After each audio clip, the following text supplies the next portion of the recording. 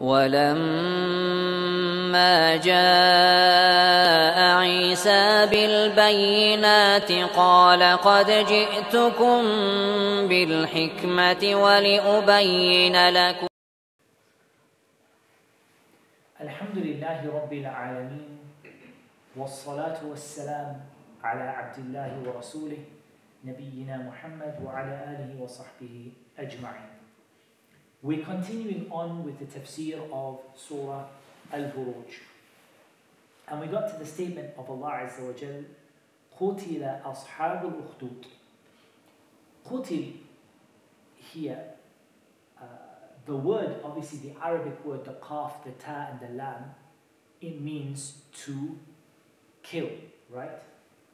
And so qutila means to be killed. To be killed. However, many of the scholars of tafsir, they said that qutila here means lu'ina. Lu'ina, may they be cursed. May they be cursed.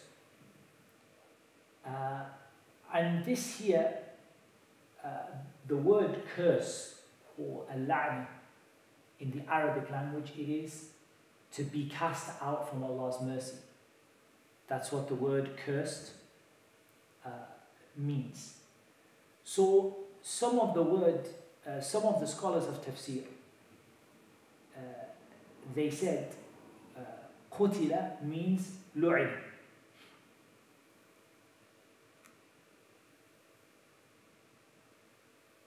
And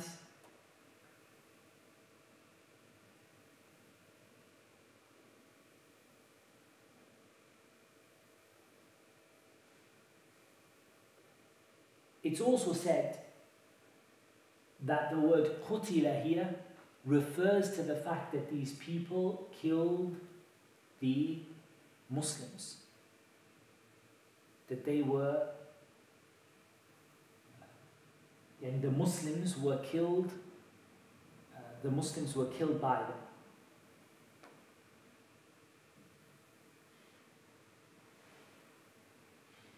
Ibn Jarir rahimahullah ta'ala, he said that qutila here means lu'ina, means to be cursed, and that is to be cast out and to be far away from the mercy of Allah. Or it is a dua against them for them to be killed, and Allah subhanahu wa ta'ala is cursing them, may they be killed.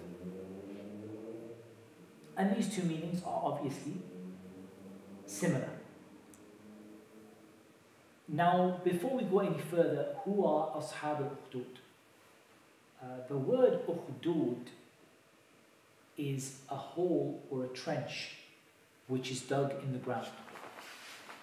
And the scholars of tafsir, they differed over whether this trench is a specific trench. In other words, is this referring to a specific group of people, or is it referring to many times that this has happened over history?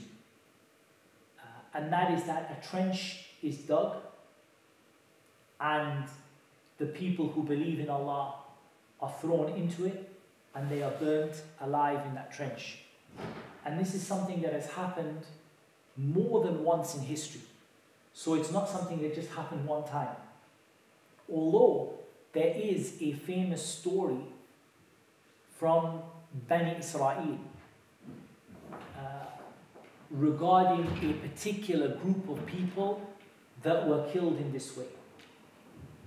A particular group that were killed in this way. So it could refer to that one particular group that were killed in this way, and it could refer to all of the times that the believers have been killed like this. In other words, they dug a trench and they threw the believers into it and they burnt them with fire until they died. Now, before we go any further with the story of Ashab al-Ukhdud, we need to go backwards And we need to ask ourselves, is this sentence, قُتِلَ أَصْحَابُ الْأُخْدُودِ, is this the answer to why Allah swore by the sky, and Allah Azza wa Jal swore by Yawm al-Qiyamah, and Allah subhanahu wa ta'ala swore by everything which witnesses and everything which is witnessed? Is this the reason why? Is this Jawab al-Qasam? In other words, وَالسَّمَاءِ ذَاتِ الْبُرُوجِ وَالْيَوْمِ الْمَوْعُودِ وَشَاهِدٍ وَمَشْهُودٍ قُتِلَ أَصْحَابُ الْأُخْدُودِ. Is that the reason why Allah swore by those oaths, in order to highlight this? Some of the scholars of Tafseer said so. Ibn al-Qayyim rahimahullah ta'ala didn't. Ibn al-Qayyim, he said there is no Jawab al-Qasam here. There is no sentence for which Allah swore those oaths. Allah swore by those things for themselves. I'm hoping this makes sense. But the idea behind it is that Allah Azza wa Jal didn't swear by those things in order to make a different statement. But those things in themselves are the reason that Allah subhanahu wa ta'ala swore by them. And that was the opinion of Ibn al-Qayyim rahimahullah ta'ala. So for example, Allah Azza wa Jal swore by Yawm al-Qiyamah. وَالْيَوْمِ الْمَوْعُودِ, Allah swore by Yawm al-Qiyamah. There is no need for a sentence after that. There is no need for a sentence after that. This Yawm al-Qiyamah, that's enough. And Yawm al-Qiyamah, it doesn't need anything further. And some of the scholars of Tafsir, they said the Jawab al-Qasam is muqaddar here. It's to be understood from the context. And it is something like, لَتُبَعْثُنَّ, you will certainly be resurrected. You will certainly be resurrected. So, others, they also said other things as well. Some of the scholars of Tafsir, they said that the sentence that is intended is إِنَّ بَطْشَ رَبِّكَ لَشَدِيدٌ,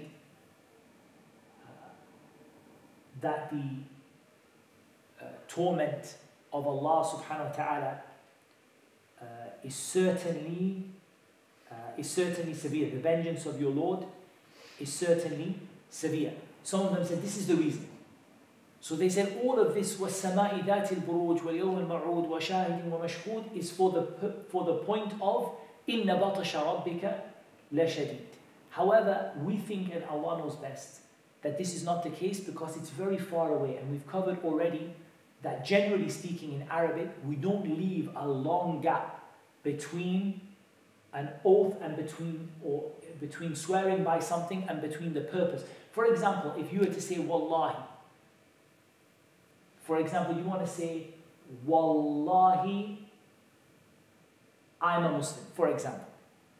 It's very rare that somebody says Wallahi, did you bring that thing that I asked you last week? Oh, okay, really? Yeah, what's your phone number again? I'm a Muslim. Do you see what I mean? It's very rare that you leave a big gap between saying Wallahi and between what you intended to say it for. That's not normal in Arabic, that you leave such a big gap like that. And that's why we don't think, and Allah knows best, that the sentence intended here is إِنَّ بَطْشَ رَبِّكَ لَشَدِيدٌ. It's one of two things, and Allah knows best. Either it is a sentence which is understood from the context, لَتُبَعْثُنَّ, you will certainly be resurrected. Meaning, by the heavens that contain the stars, and by the day which has been promised, and by the witness and those that are witnessed, you will certainly be resurrected. And that's understood from the meaning of the surah. Where did we get resurrection from? The whole surah, the theme of the surah is about resurrection and punishment and or reward for what you have, what you've done, recompense for what you've done, and resurrection. So some of the scholars said it's understood that the topic of the surah makes you understand that the sentence intended here is you will be resurrected. You will certainly be resurrected. Or, and Allah knows best, this seems to me to be the better of or one of the stronger opinions is the opinion of Ibn al-Qayyim, that these things are sworn by in of them for their own selves. It's not that Allah is swearing by something for the purpose of something else. Allah is swearing by Yawm al-Qiyamah to show you the importance of Yawm al-Qiyamah. And Allah is swearing by the heavens and by the witness and everything that is witnessed because of the importance of those things. They don't need something else. There doesn't need to be another topic that is intended. Those are big enough in of themselves and important enough in of themselves. And Allah knows best. So we go back to Ashab al-Ukhdud. So here we said that these people were a group of the disbelievers. They were a group of the disbelievers. And this group of the disbelievers, they tortured and killed a group of believers. Again, we said the scholars of Tafseer, they differed. Is it a particular story that's intended here? Or the fact this has happened more than once in history, is it that the meaning here in the ayah is every group who did this? All of the people who did this. As for which group it is, we don't have a text, an Islamic evidence for which exact group of people is meant by Ashab al-Ukhdud. However, the closest thing we have is a story relating to something that happened prior to the coming of the Prophet ﷺ and after the time of Isa. And that is that a very large number of people were killed in this way. There was a tyrannical, evil ruler, and that person, when the people accepted Islam and believed in the Prophet of their time, then he commanded for them to have a hole dug, and he told them to recant from their religion and turn back from their religion. And when they didn't, he pushed them into the ditch, into the trench, and he burnt them alive. And he sat watching them die like that. But because this has happened more than once, and because it has happened both inside and outside of the Arabian Peninsula, we don't have a clear evidence which says to us which particular one of these events it was referring to, except that some of the scholars of Tafseer mentioned a hadith from the Prophet ﷺ with regard to a particular instance or a particular story. And we will come to that inshaAllah ta'ala. So Allah subhanahu wa ta'ala said, قُتِلَ أَصْحَابُ الْأُخْدُودِ النَّارِ ذَاتِ الْوَقُودِ النَّارِ ذَاتِ الْوَقُودِ, containing the fire full of fuel. And that was the fire that they tortured the Muslims with. Then Allah Azza wa Jalla said, إِذْ هُمْ عَلَيْهَا قُعُودٌ, they were sitting on it, on top of it, and in other words, near to it. And what it was is that when they tortured those Muslims, they didn't leave them in that fire and walk away. They sat and watched them die. They sat and watched them being tortured in that fire. And then Allah Azza wa Jalla said, وَهُمْ عَلَى مَا يَفْعَلُونَ بِالْمُؤْمِنِينَ شُهُودٌ, and they were certainly witnesses or being witnessed as to what they did to those believers.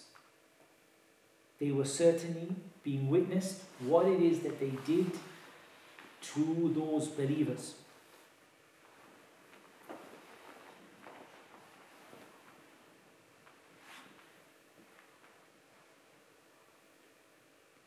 Then Allah Azza wa Jalla said, وَمَا نَقَمُوا مِنْهُمْ إِلَّا أَن يُؤْمِنُوا بِاللَّهِ الْعَزِيزِ الْحَمِيدِ. Their only complaint against those believers was that they believed in Allah al-Aziz al-Hamid. Here, it's important to note that those Muslims who were being killed like that and tortured like that, They hadn't done anything to oppose those people who did it to them. They hadn't fought against them, or they hadn't rebelled against them. They hadn't tried to harm them in any way. The only thing that they had done is to believe in Allah. Al-Aziz al-Hamid. Here, there is a very, very important benefit to be had in these two names, Al-Aziz, Al-Hamid, in this particular context, in this particular ayah. And I actually want to ask you guys a question about this, because a lot of times what happens is we come across the names of Allah mentioned in different ayat in the Qur'an, and we don't really think about why that particular name is used here. So Al-Aziz, the name of Allah Al-Aziz, which refers to Allah's might, Allah's power, Allah's honor, and Allah's name Al-Hamid, that Allah is always worthy of praise.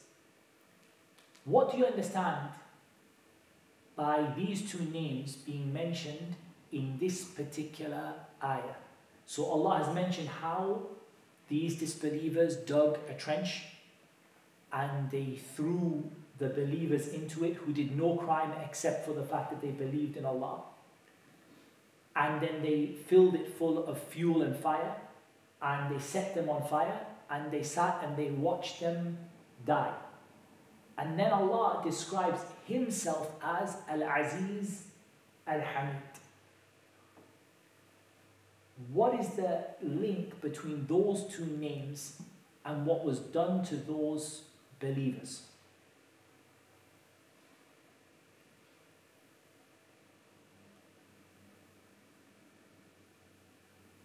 Or I can even make it more general and say, any time the Muslims are tortured, because this is one, like we said, some of the scholars of Tafseer, they said this is not one instance that's referred to here.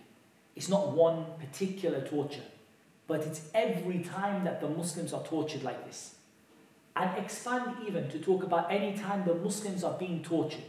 You know, we see now on the news in places in the world, like torture, and the people are being tortured in the worst possible examples of, you cannot even imagine doing these things to even like to an insect, to an animal, like how they did to the Muslims.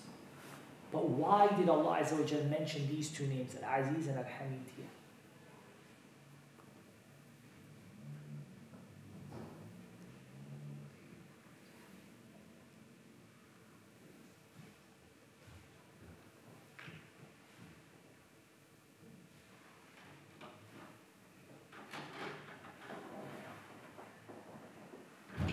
Did we have any answers from the people on YouTube?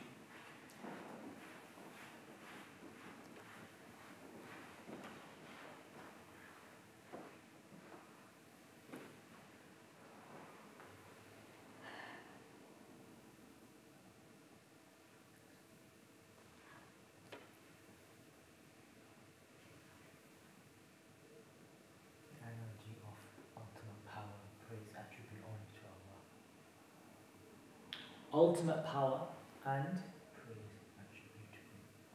praise only belongs to Allah. Definitely that's true. I still am looking for the connection between what happened to those people and between the name of Allah Al-Aziz Al-Hamid.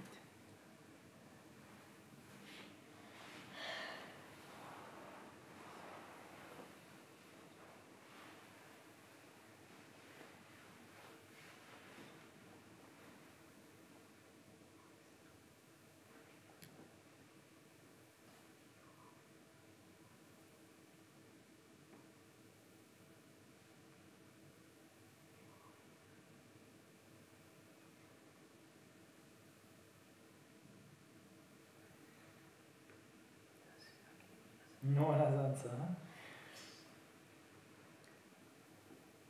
Here, there are two things that you need to think about. The first is that real honor and power only belongs to Allah. And so the power these people execute over the Muslims, it looks like they were the ones in control, right? Doesn't it look like that? I mean, they dug trenches, they burnt them alive, they sat watching. It feels like if someone were to look at that without Iman, if someone were to look at that picture without Iman, they would say that these disbelievers had complete power over them. When in reality, the situation is the opposite way around. It is Allah that had complete power over those disbelievers. Okay, that's one point. The second point is Allah Azza wa Jal is praised for all of His decree. Allah is praised for all of the things He decrees. And this can only come with Iman. So their Iman in Allah, that they believed in the Izzah of Allah, that they believed that Allah was due praise, even though Allah decreed for those disbelievers to have power over them. Allah decreed those disbelievers to have power over them. And Allah deserves to be praised. Now here, this is something, wallah, you have to understand it. You have to understand it. You have to understand here the reality of Allah's decree. Everything that Allah decrees is wise. And when you believe that, this is Iman in Allah. This is what shows a person's Iman in Allah. When you believe, or one of the things that shows a person's Iman in Allah, when you really believe that everything that Allah decrees has a wisdom behind it. Look at the atheist today. When you ask the atheist, why are you atheist? You can almost quote them that they will give an example of something like Ashab al-Ukhdud.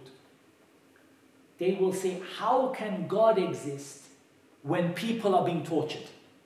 How can God exist when the believers are suffering? Look at these people. They were burnt alive and they believed Iman in the Izzah of Allah and that Allah deserves praise for everything. And this, wallah, is a very, very powerful statement because it shows you that every single thing that Allah decrees is perfect and everything is wise. Now, the question now comes, how can you make that statement? How can it be perfect? The people who believed in Allah, who had Iman, who sacrificed, and they are the ones getting burnt, and the people who are doing the burning are sat with their feet up by the fire, watching these people die. How can this be worthy of praise? How can Allah be worthy of praise? Wallah, Allah subhanahu wa ta'ala is worthy of praise. I just want you to fast forward 15 minutes from that moment. Where are those people who were burnt in the fire? Jannah. They are getting the reward of the shaheed. The shaheed, a single drop of the blood of a shaheed, they don't feel anything beyond the first drop of blood. And their souls go into the bellies of birds that fly through paradise, right? And they have from the blessings of Allah so much that one of them asks Allah, "Oh Allah, send me back to the dunya so that I can be shaheed again." And you know the story of the Sahabi who, when the ruler of Rome, the Byzantine ruler, wanted to put him into a pot of boiling oil, and he started to cry. And the ruler thought that he's crying because I got him now, like, I'm going to burn you, I'm going to put you into a pot of boiling oil. He said, "Why are you crying?" He said, "I wish I had as many lives as I had hairs on my body so that I can keep on getting burnt in this oil and I can keep on getting the rewards from Allah." Because, wallah, the only thing these people look at is the dunya. You look at that 1 second and then somebody has the nerve to speak badly about Allah, But they're only looking at that one moment. They're not even looking at what happens to those people after that. And how Allah gives them the reward and the paradise and the high levels that Allah gives them. In Jannah there are 100 levels that are reserved only for the shuhada. Only for the people who are martyred for the sake of Allah. But look at how the atheists and how many, sadly people have come to think these days that they look at that and say, that doesn't deserve praise. Allah's people got defeated. La wallah. Now let me ask you, where are the people who put them in the fire? Those people who are sitting by the side of the fire, where are they now? Being tortured in the fire of Allah Azza wa Jal, which is greater than the fire that they made for those believers. And they're being tortured in it every day and every night. And when it comes to Yawm al-Qiyamah, the torture will be worse than the torture they're having in their graves until this day, until this moment now. And they're being tortured in their graves every single day with fire since the day that they lit that fire for those people. Now, doesn't that deserve praise? It deserves, Allah deserves to be praised for that. And it shows you that Izzah belonged to who? Izzah belonged to Allah. But the only people who realized that Izzah belonged to Allah are the people who believed in Allah. إِلَّا أَن يُؤْمِنُوا بِاللَّهِ الْعَزِيزِ الْحَمِيدِ. Those who believed in Allah, Al-Aziz Al-Hamid. And that's why I'm fascinated by this. Wallah, I'm fascinated by this ayah. I'm fascinated by this ayah in the context of atheism today. Because if you were to ask, I watched a documentary once on atheism. They interviewed a handful of very famous atheists. They went around interviewing many very famous atheists. And I would say almost all of them mentioned suffering in the world as the reason why they don't believe in Allah. Look at that and then look at this. وَمَا نَقَمُوا مِنْهُمْ إِلَّا أَن يُؤْمِنُوا بِاللَّهِ الْعَزِيزِ الْحَمِيدِ. Their only crime was that they believed in Allah, Al-Aziz Al-Hamid. So these two names here are intended. I'll read you what Ibn Kathir, he said, rahimahullah ta'ala. He said, meaning that they had no sin except their iman in Allah, Al-Aziz, the one who will never disgrace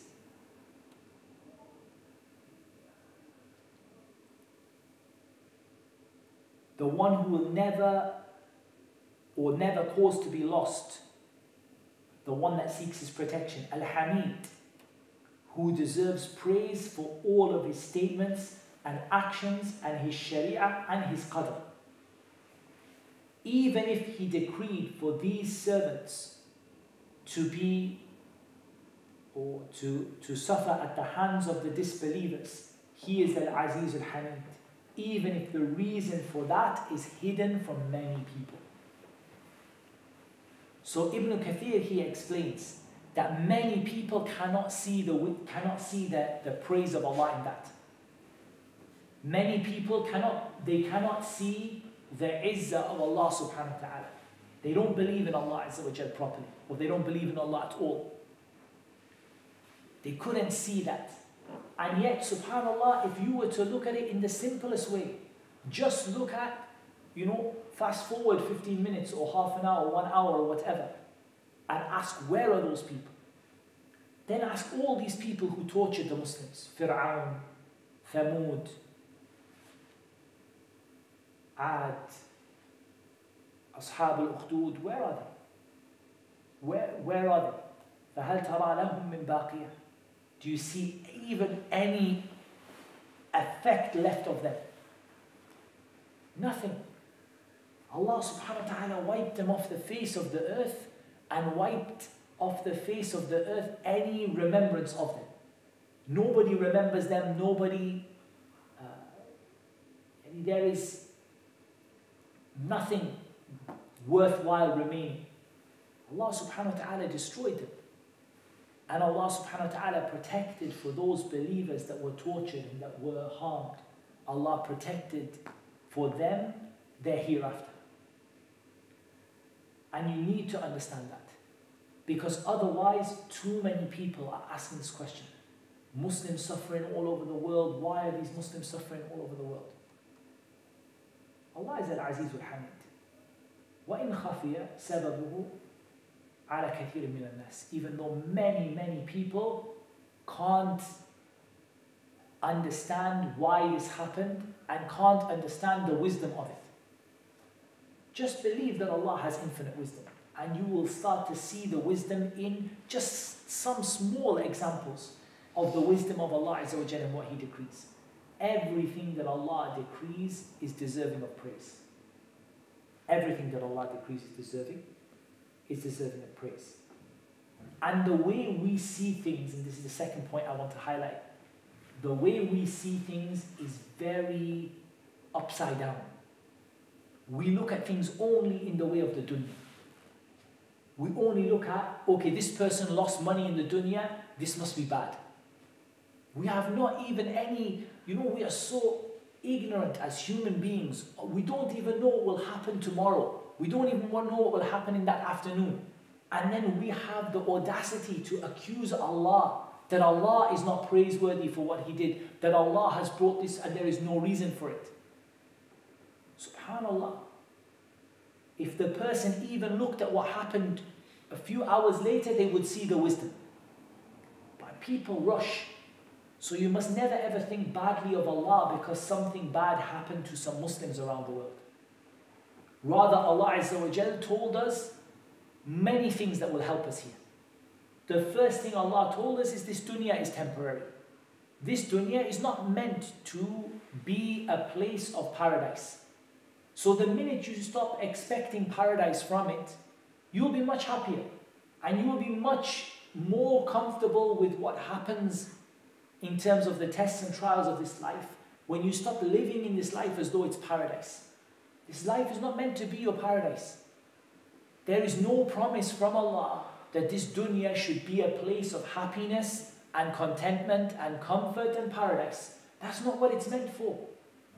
So as soon as you're treating this dunya as though it's paradise, you are going to be disappointed. You're going to be disappointed, and you're going to start to become disappointed with the decree of Allah, which is the opposite of what a believer is supposed to be. Believer is supposed to have contentment with Allah's decree. But you start becoming disappointed with it because you expect that this dunya should be luxury and should be happiness and should be comfort. That's one thing. The second thing is that what really matters is the hereafter. That's when it really matters. That's what really matters. So if you are successful in the hereafter, it doesn't matter what happened in this world. Because Allah Azza wa Jalla doesn't love this world. And Allah subhanahu wa ta'ala doesn't give it to those necessarily that He loves or that He doesn't love. Allah subhanahu wa ta'ala, this dunya doesn't weigh anything in the sight of Allah. We also, when we see things happening, we realize that Allah has told us the cause of those things. And that the cause of those things comes back to us and our sins. ظهر الفساد في البر والبحر بما كسبت أيدي الناس. Allah Azza wa Jal has made corruption appear at land and at sea because of what the hands of men have earned. We committed sins, and then Allah Azza wa Jal caused these sins to have an effect upon us, an effect upon the Muslims.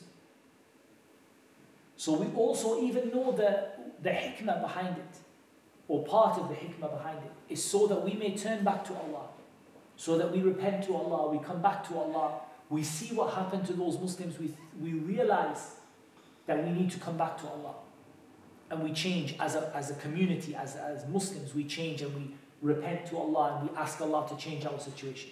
The next thing that we have also is the opportunity to help those people and to show the difference between the people who will stand up for the religion of Allah and those who will not.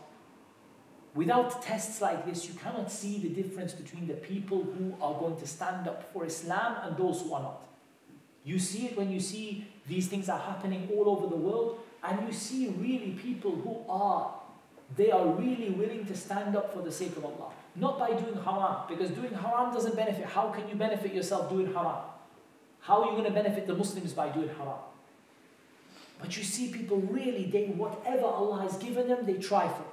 They are making dua for them, they are trying to give for them, they're trying to send support for them in which any way they are allowed, in whichever way is available to them.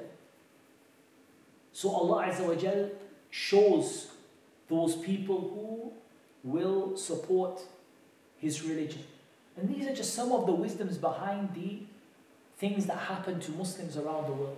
We know the cause is our sins. We know that we have to turn back to Allah. We know that Allah Azza wa Jal makes these things happen to remind us that we need to come back to Him. We know that Allah Azza wa Jal makes these things happen so that some people can be taken as shuhada, as martyrs. We know that Allah subhanahu wa ta'ala made this world as a place of tests and trials and difficulties. And when we bring all these things together, we understand that Allah subhanahu wa ta'ala, in what He decrees, even the worst of calamities that happen to the Muslims, there is praise. Allah is deserving of praise for what He decreed to happen. Allah Azza wa Jal deserves praise for what He decreed to happen.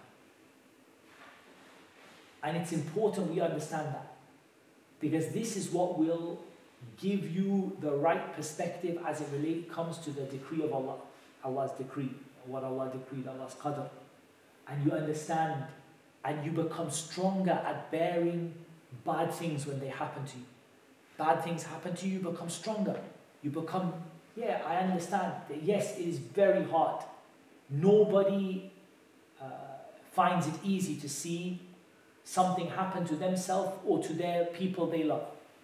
Nobody likes that to happen. But a person learns lessons from why does Allah decree these things to happen? Because of our sins. We turn back to Allah to give us an opportunity, to give them an opportunity. Because paradise is what matters, because the dunya doesn't matter, because this is a test and a trial, and all of the many reasons. I can't give you all the reasons because nobody knows all the reasons except Allah. But we just pick examples so a person understands why Allah is deserving of praise when these calamities happen to the Muslims. That Allah Azza wa Jal is Azizun Hamid. He is almighty, all-powerful, and deserving of praise. There is another point of benefit that I wanted to take on a different angle from this ayah. And that is the reality of those people who disbelieve and the reality of our relationship with them. And that is, you should never ever expect the people who differ with you in your religion and they don't believe in what you believe in. You should never ever expect from these people that they're going to help you, or never expect that these people are going to bring you anything good. Perhaps Allah subhanahu wa ta'ala will soften the hearts of some of them for a time, but you should definitely not expect, and you should understand and take a lesson from history. For example, you can pick any country where the Muslims have been tortured really badly, like Ashab al-Ukhdud. Pick any country in recent history or distant history. Now look at how the Muslims behaved with the people who ended up killing them and torturing them. In most of the cases, there was a degree of closeness and a degree of, maybe even in many cases, friendship before this event happened. And when it happened, what happened? The Muslims they found the person who was claiming to be, that they were going to support them or help them, ended up being the person who lights the fire. That happened in so many times in history. You have to take a lesson from that. That wallah, these people, they don't want any good for you. They don't want good for you. And if they are given an opportunity, they'll be the first one to they're going to fight with each other over who lights the match. That is how they will be.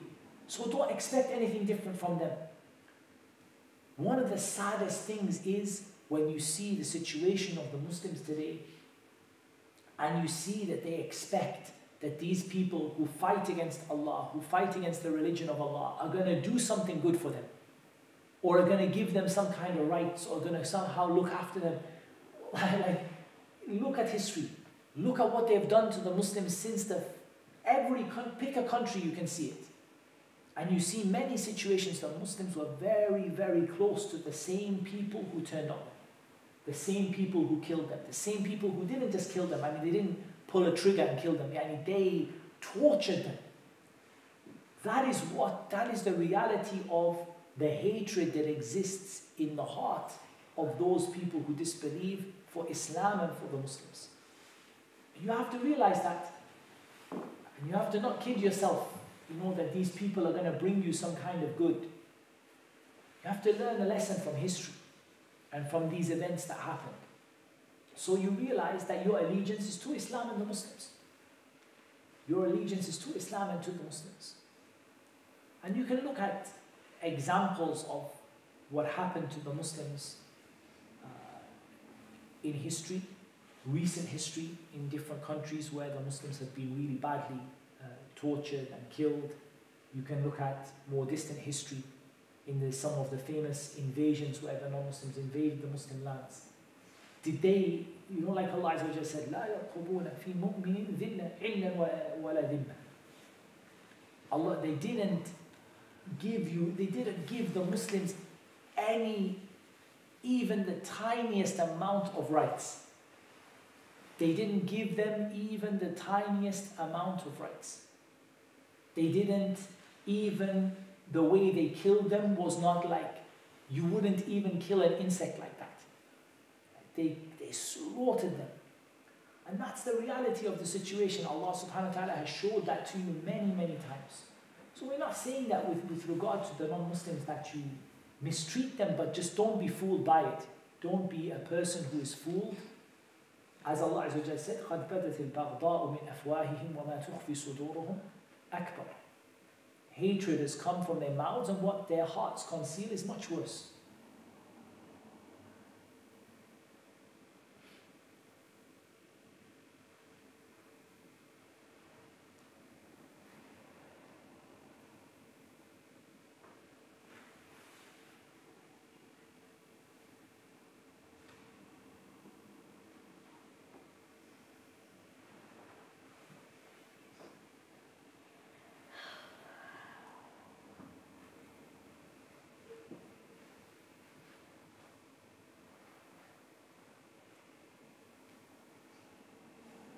Some of the scholars of Tafseer and history, they said that the people from Ashab al-Ukhdud who tortured the Muslims in the trench, actually they said, and there's not a narration for this, but they said they fell into it and they died in the same trench that they tortured the Muslims in. It is said that when they were sitting, because they were sitting on the edge of it, and they were watching those people die, that when they died, the side of the trench caved in and they fell into their own trench and died.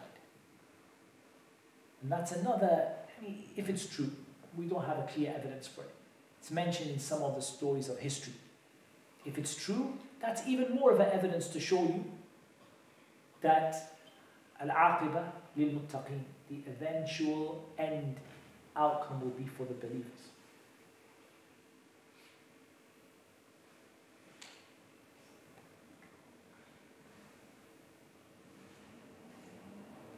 الذي له ملك السماوات والأرض.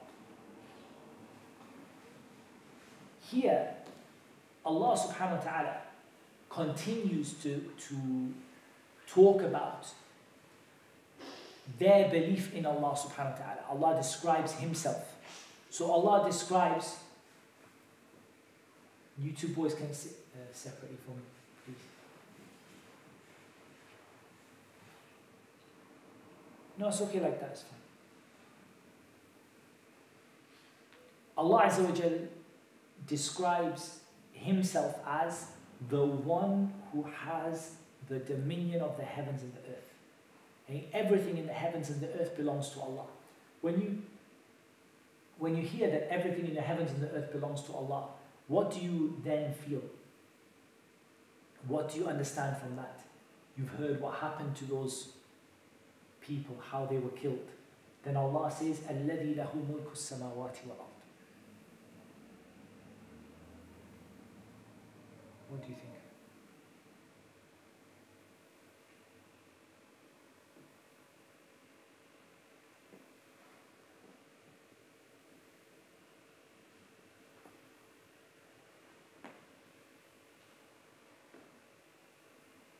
That Allah Azza wa Jal is in control. Everything is in the control of Allah. Everything belongs to Allah. Also, from the things you can take from this is that those people and their lives also belong to Allah. Is that not true? That they also belong to Allah. So it is in the hands of Allah what Allah Azza wa Jal does. You are a slave of Allah. What Allah does with you is in the hands of Allah. You don't have a choice. But from the mercy of Allah is that Allah will not cause you to be lost in the outcome of what will happen, the eventual outcome of what happened. Allah didn't cause those people to be lost. But everything belongs to Allah subhanahu wa ta'ala, in the heavens and the earth. Wallahu ala kulli shay'in shaheed. That nothing, and here, this is where we bring this topic, we start to bring this topic to a conclusion. Allah Azza wa Jal is witness over everything. We said in the beginning of the surah, وَشَاهِدٍ وَمَشْهُودٍ. Some of them said the shahid is Allah, meaning Allah is the one that witnesses everything.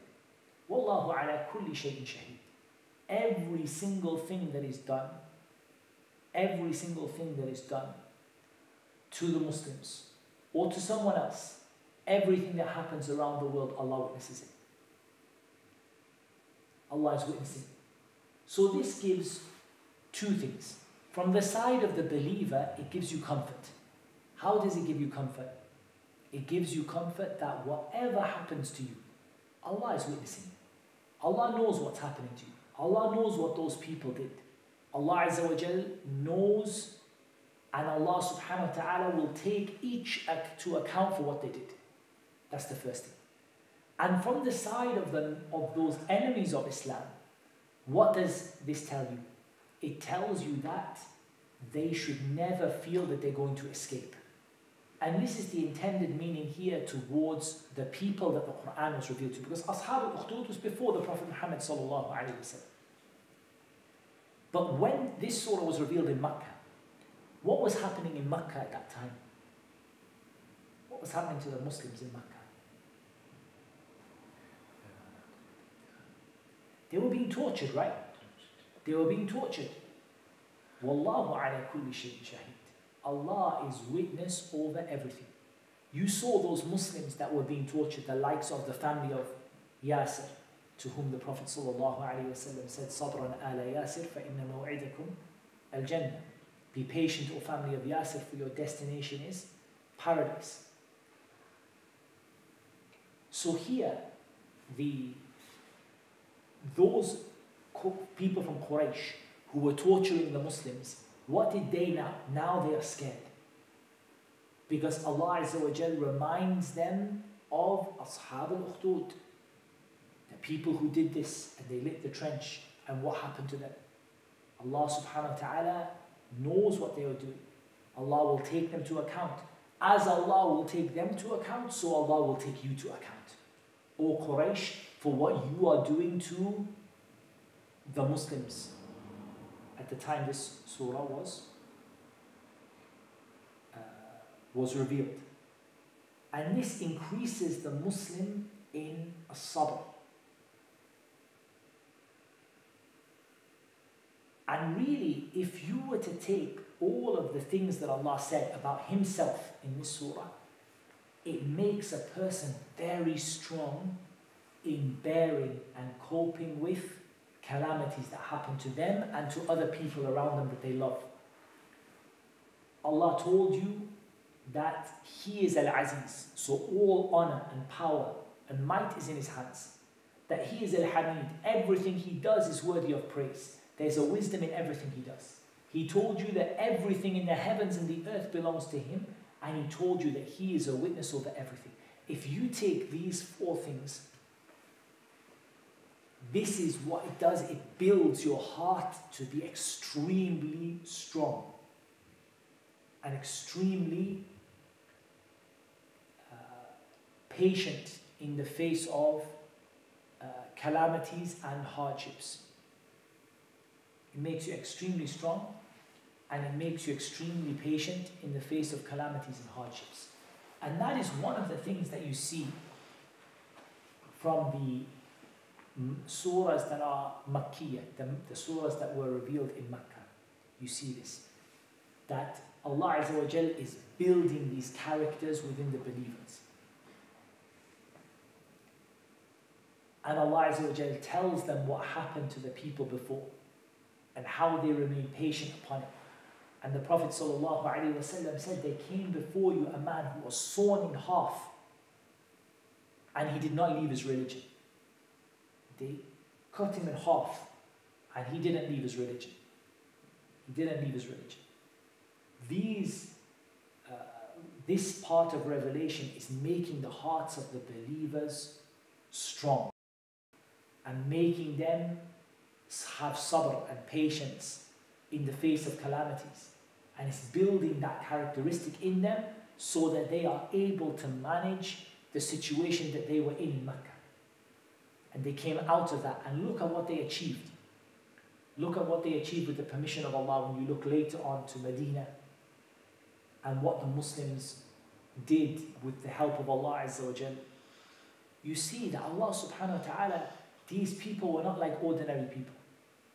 Allah Azza wa Jal gave them a special tarbiyah, a special nurturing. He nurtured them to be extremely, extremely strong and extremely patient. They suffered some of the worst torture and attacks that anyone has suffered in history.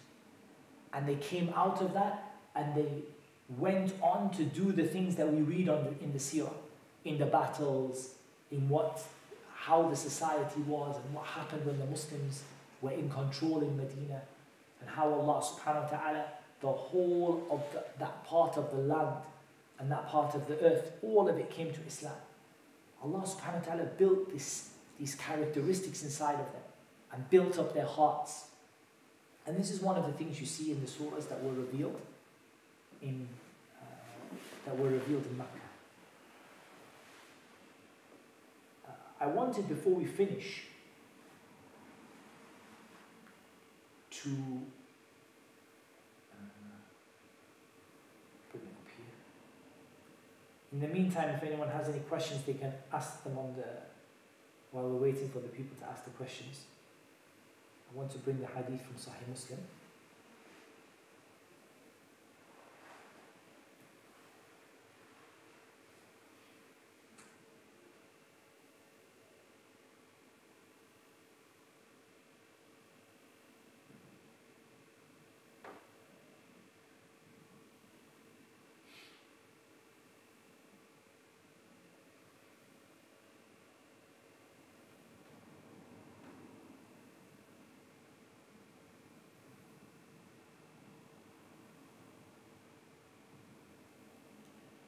The hadith in Sahih Muslim here, the number of the hadith is 3005, I think, in Sahih Muslim, from the hadith of Suhaib radiallahu anhu. There lived a king before you, and he had a magician. As the magician grew old, he said to the king, I have grown old. Send a young boy to me so that I should teach him magic. The king sent to him a young man so that he should train him. And on his way to the magician, the man found a monk sitting there. The man listened to the monk's talk and was impressed by it.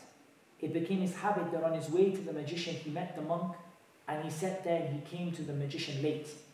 The magician beat him because of the delay. He made a complaint of that to the monk, and he said to him, when you feel afraid of the magician, say, members of my family had detained me. And when you feel afraid of your family, say, the magician had detained me. It so happened that there came a huge beast of prey and it blocked the way of the people. And the young boy said, I will come to know today whether the magician is superior or the monk is superior. He picked up a stone and said, O Allah, if the affair of the monk is dearer to you than the affair of the magician, cause death to this animal so that the people should be able to move about freely. He threw that stone towards it and killed it, and the people began to move on the path freely. The young man came to the monk and informed him, and the monk said, Son, today you are superior to me. Your affair has come to a stage where I find you would soon be put to trial, and in case you are put to trial, don't give information about me or don't tell about me.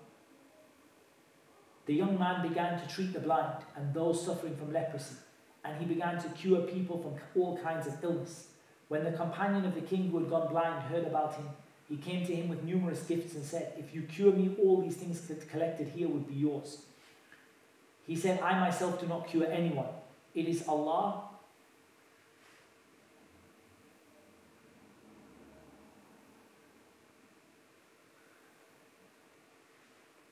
I myself do not cure anyone. It is Allah who cures. And if you affirm faith in Allah, I will ask Allah to cure you. He affirmed his faith in Allah and Allah cured him. And he came to the king and sat by his side as he used to sit before. The king said to him, Who restored your eyesight? He said, My Lord. Thereupon he said, It means your Lord is one besides me. He said, My Lord and your Lord is Allah. So the king took hold of him and tortured him till he gave a clue of the boy. The young man was summoned and the king said to him, O boy, it has been conveyed to me that you have become so proficient in your magic that you cure the blind and those suffering from leprosy, and you do such and such a thing. Thereupon he said, I do not cure anyone, it is Allah who cures. Then the king took hold of him and began to torture him. So he gave a clue about the monk. The monk was summoned and it was said to him, You should turn back from your religion. He refused to do so. Then he ordered for a saw to be brought. And when it was done, the king placed it in the middle of his head and tore him into parts until he fell down. Then the courtier of the king was brought and it was said to him, Turn back from your religion. And he refused to do so. Then a saw was placed in the middle of his head and it was torn till a part fell down. Then the young boy was brought and it was said to him, Turn back from your religion. He refused to do so. And he was handed over to a group of the courtiers and it was said to him, Take him to such and such a mountain. Make him climb up that mountain, and when you reach the top, ask him to renounce his faith. But if he refuses to do so, then throw him from the mountain. So they took him and made him climb up the mountain. And he said, O Allah, save me from them in any way that you wish. Then the mountain began to quake, and they all fell down, and the person came walking to the king. The king said, What has happened to your companions? He said, Allah saved me from them. Then he handed him to some other people, and he said, Take him and carry him in a small boat. And when you reach the middle of the ocean, ask him to renounce his religion. But if he does not renounce his religion, throw him into the water. So they took him and they said, O Allah, save me from them and what they want to do. The boat turned over and they were drowned, and he came walking to the king. And the king said to him, What has happened to your companions? He said, Allah saved me from them. Then he said to the king, You cannot kill me until you do what I ask you to do. He said, What is that? He said, You should gather the people in a plain and hang me by the trunk of a tree. Then take hold of an arrow from the quiver and say, In the name of Allah, the Lord of the young boy. Then shoot an arrow. And if you do that, you'll be able to kill me. So the king called the people in an open plain and tied the boy to the trunk of a tree. Then he took hold of an arrow from his quiver and he placed the arrow in the bow. And he said, In the name of Allah, the Lord of the young boy. Then he shot an arrow and it hit his temple. The boy placed his hands upon the temple where the arrow hit him, and he died. And the people said, We affirm our faith in the Lord of this young man. We affirm our faith in the Lord of this young man. We affirm our faith in the Lord of this young man. The courtiers came to the king and it was said to him, Do you see that Allah has actually done what you tried to avoid? The people have believed in the Lord. The king commanded ditches to be dug at important points in the path. When these ditches were dug and the fire was let into them, it was said to the people, He who will not turn back from his religion will be thrown in the fire, or it will be said to him, Jump into the fire. The people courted death but did not renounce their religion till a woman came with her child, and she felt hesitant jumping into the fire, and the child said to her, O mother, endure this ordeal, for it is the truth. This is the hadith in Sahih Muslim. The hadith is authentic without a shadow of a doubt, the hadith in Sahih Muslim. But what is not clear is that, is this what is referred to in the ayah? Does that make sense? The hadith is clear that at the end of the hadith, the king dug a ditch and he commanded all of those people who believed in the boy to be thrown into the ditch, who believed in Allah and who believed in what the boy, the message that the boy was bringing, to be thrown into the ditch. Some of the scholars of Tafseer, they linked this hadith to the ayah. So they said, Ashab al-Ukhdud is the king and the people who dug the ditch. But what's not clear is, it's not clear that this is the tafsir of the ayah, or is the ayah general for everyone who this happened to, because it happened more than once in history, and Allah Azza wa Jalla knows best. Do we have any questions? Okay. Did that make sense today? Kind of. Okay. That's what Allah maybe was to mention. Allah knows best. Wassalatu wassalamu ala Muhammad wa ala alihi wa sahbihi ajma'in. Jazakumullah khairan for watching. Please subscribe, share, and you can visit muhammadtim.com.